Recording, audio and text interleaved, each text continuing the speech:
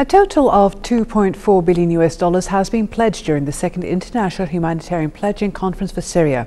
These amounts will be used to provide relief to Syrians displaced within Syria and those who fled to refugee camps in neighbouring countries such as Jordan, Iraq, Egypt, Lebanon and Turkey.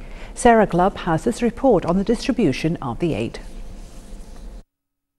United Nations Secretary General Ban Ki-moon appealed for the world to raise $6.5 billion to help alleviate the suffering of the Syrian people displaced or seeking refuge. Well, there is a 4.2 are for the refugees outside, the rest is for the people inside Syria. But what is important to say is that it looks a lot of money, but we are talking now of almost half of the Syrian population in need of humanitarian assistance, inside and outside. We are having more than 2 million Syrian refugees in the neighboring countries. The impact in their economies, in their societies, in their security is huge. Communities, I visited in Lebanon and Jordan villages that have more Syrians than Lebanese or Jordanians. And this of course creates dramatic problems to those communities. So massive solidarity, massive international support to the refugees, to the people displaced inside Syria and to the host communities in the neighboring countries is essential. It looks a lot of money, but if you think about banks in the world, namely in my part of the world, in Europe, that have been bailed out. We believe that we did submit to the donors for this conference what we called a needs assessment from all of the organizations that are supporting the activities inside and outside Syria, identifying the financial requirements necessary to meet the needs of those who have been impacted for both inside Syria and outside Syria.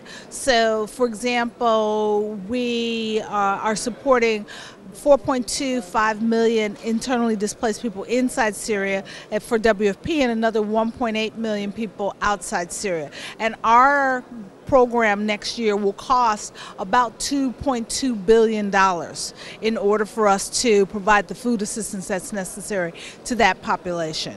And so the balance of the $6 billion is divided amongst other organizations who've identified the kind of assistance that's necessary to meet not just the food needs, the water, the shelter, the schools, all of the needs of people who have nothing.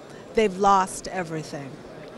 Ban thanked His Highness the Emir Sheikh Sabah Al Ahmed Al Jaber Al Sabah and the people of Kuwait for the donation of $500 million for their efforts and for hosting the second conference in a row dedicated to raising pledges for the Syrian crisis. Clearly, the refugee needs are very great, but there's also a lot of need inside. There are more than twice as many internally displaced persons as there are refugees, so they'll have to look at some kind of a formula for that.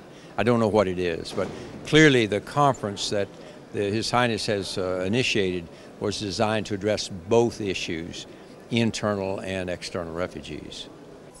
Well, I believe that this second conference will continue the spirit of responsibility, of solidarity and commitment like the previous one, the first one, which I believe once again under the leadership of His Highness the Emir of the State of Qatar achieved results and had a very, I would say, concrete impact on the ground of feeding, and we saw this morning the figures that millions of Syrians were fed, provided food and shelter.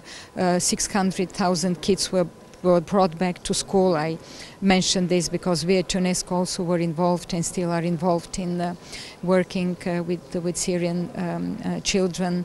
It has an impact, and I do believe that this second conference will continue this spirit of solidarity and I would say expression of human compassion to the Syrian people. Currently, nearly half the Syrian population, around 9.3 million people, urgently need basic humanitarian aid. Since Kuwait hosted the first international humanitarian pledging conference for Syria last year, almost triple the number of Syrians are now in urgent need of basic humanitarian necessities. And this important gathering reflects how serious the situation has become and how committed the countries and NGOs are in solving the crisis. From Bayan Palace, this is Sarah Glubb reporting for English News.